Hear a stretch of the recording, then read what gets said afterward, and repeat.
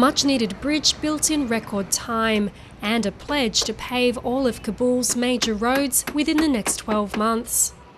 After a year on the job, Kabul's Mayor Mohammad Younus Nawandish is earning respect from some of the city's cynical residents. We got the right mayor for Kabul this time. He has really worked hard, cleaned our city and done everything properly. He did a good job on the Puli Mahmud Khan Bridge. He's really a hard worker and professional. Approval from the public here is not easily won, and for good reason. Kabul's previous mayor, Abdul Ahad Sahibi, faced corruption charges in 2009 but was never jailed. Many public works projects stalled, while others moved ahead without proper planning.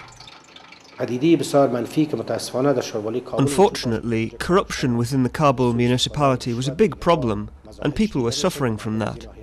We launched a major campaign against corruption, and this has been effective to some extent, so I will continue with it. Now workers are out on the streets building roads, overpasses and much-needed drainage ditches. But it's a massive task.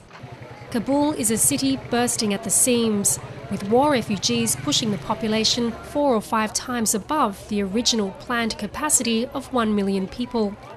Around 2/3 of its housing is thought to have been illegally built and is substandard. And in some areas, rubbish goes uncollected for weeks. What is most important is that the Kabul mayor gets rid of the city's dust, pollution and garbage. Overcoming the municipality's bad image has been crucial to gain new funding. The amount the city can generate itself through tax and fees is far less than what it needs.